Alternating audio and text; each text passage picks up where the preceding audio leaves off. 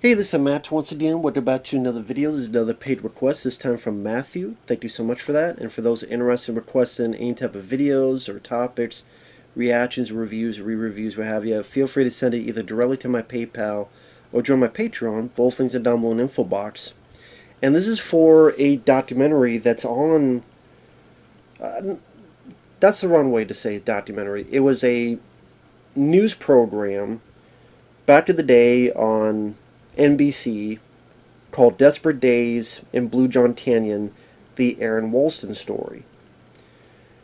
You would know this if you've seen the film 127 Hours with James Franco, because that's the guy that went through that ordeal. Now, I love that movie, 127 Hours. It's been forever since I've seen it. It makes me want to watch it again. It really does. In fact, I want to remind myself, I do really want to watch that film again, but I know James Franco pretty much canceled and such, but I still like that movie quite a bit. But for those who didn't know the story, Aron Ralston was hiking in the Canyonlands National Park, thinking in Utah. He was kind of in this, getting down into this very thin crevice, if I learned how to say it right. But the boulder shifted and it landed on his arm, and his right arm was stuck. And he was trapped there for 6 days. And pretty much this is a news program with Tom Brokaw where they talked with Aron Ralston and they go back to the scene of where it happened. So you hear a little bit about his life. They talked with his mom, his dad, his boss, and a lot with Aron Ralston, and showing sort of the scene where it all took place. Where again his right arm was crushed by his boulder. He only had like 2 burritos, a little bit of water, and a pocket knife. And you just really get the sense of just what this guy went through, where you look up and you're literally in a hole. Rescue party would never be able to see you because they pass by and you're so deep in this hole, and this kind of little, from the top, plane view, it'd be just like this little line going through the ground. It's like you're pretty much buried in there. And like it tells about Aron Ralston, like he read Into the Wild, he was into climbing, he did solo mountain climbing, and what he would do, try not to panic, chip away at the rock. He wasn't doing anything because he had this dull pocket knife, cheap one. He was trapped in a standing position, so he couldn't sleep. He had to create this pulley system so he could sit down from time to time with the rope that he had. He's not able to sleep. At one point he didn't sleep for 90 hours, which I couldn't imagine that. And he had a video camera as well, so he records some messages.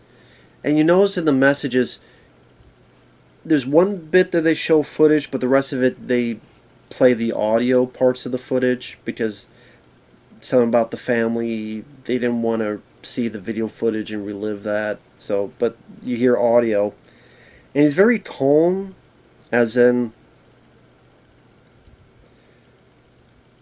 probably because of the dehydration and hypothermia.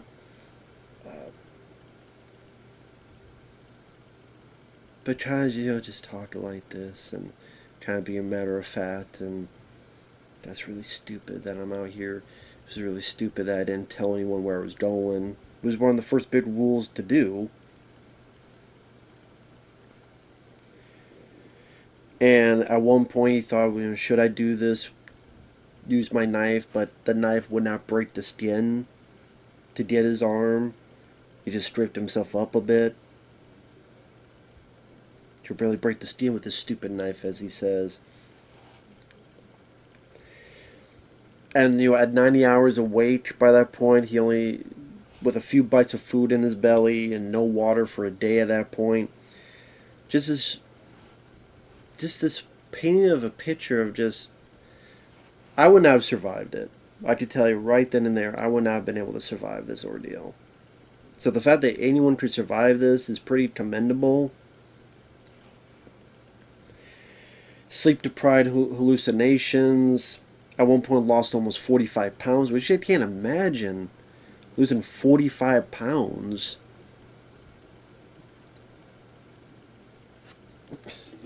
I don't even know how that's possible with that shit.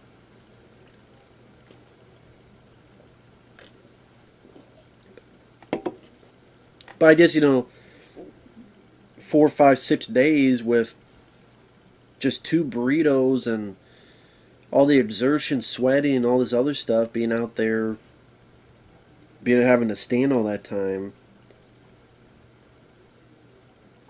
Just the ordeal, the tenacity you have to be to keep going. He would see this raven pass up from time to time, felt like every morning. Just how long the nights were, because you couldn't sleep because you're so cold, and you can't really sit down and such. Like, you can kind of with the pulley system, but still not enough to be able to sleep.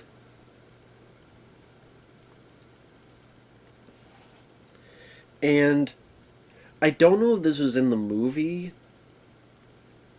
It might not. If it was, I forgot about it, but I remember being taken aback when he described at one point, as he's 4 or 5 days in, maybe this was the 6th day, he took the knife and he plunged it in. It was like his thumb, and it went in like a knife through butter. And he's like, what?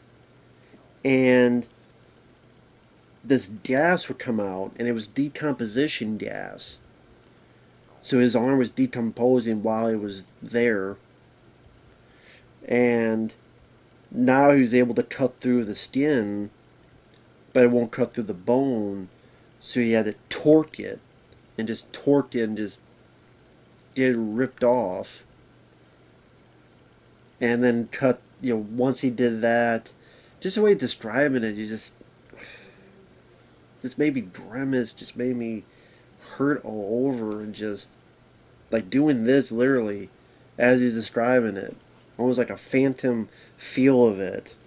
And all this is, I see this nerve, and I gotta cut the nerve, and even just touching it, you feel this burn and this. And the one knife was so dull, he had to use the smaller knife, the 2-inch knife. And he had to hack away at his arm for like an hour.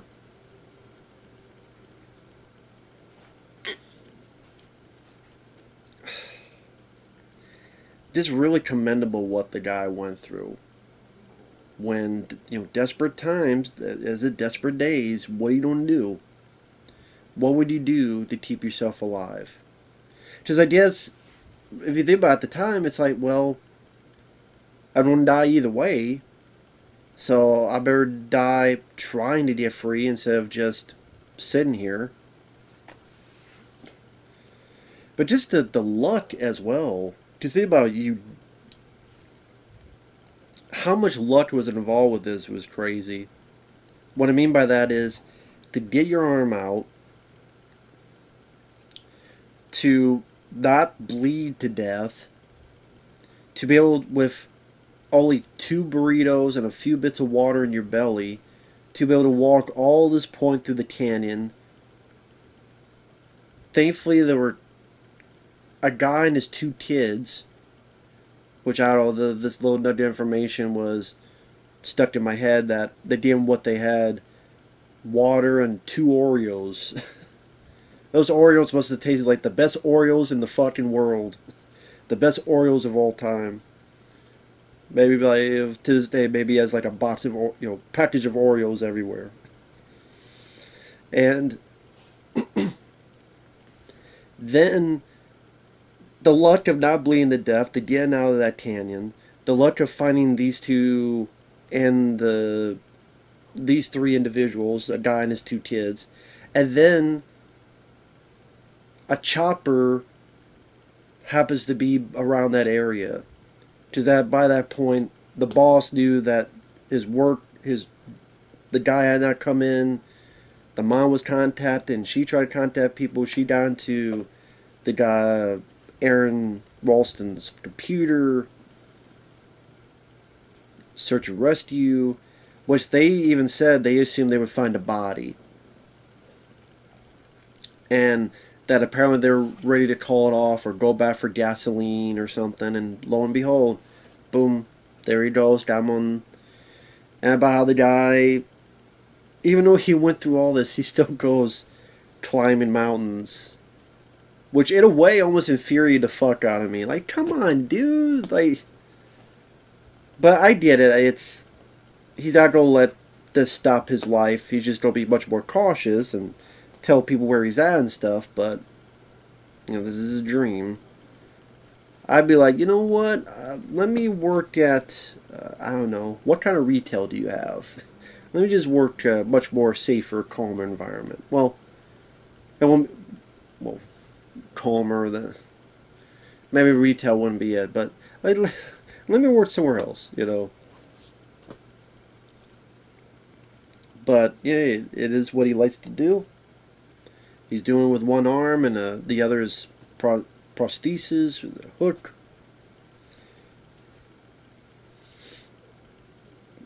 Definitely very, very commendable. So again, being a fan of the movie 127 Hours, it was nice to hear from the actual guy. The actual guy's actual story, the way he described it, being at the site, him breaking down a bit, because he saw that at one point he wrote his name, and then his date and his baby death, and an R.I.P., and then before he left, he scratched that out. Kind of him clearing out his basement, so to speak. Be able to move on from that. So, I mean, the fact that to not give up, to keep going, to survive, it's a very admirable, in a weird way, uplifting story. The worst of the worst can happen to you, but if you don't give up, you can live another day.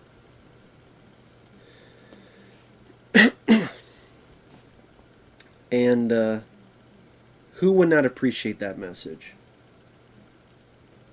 I certainly do.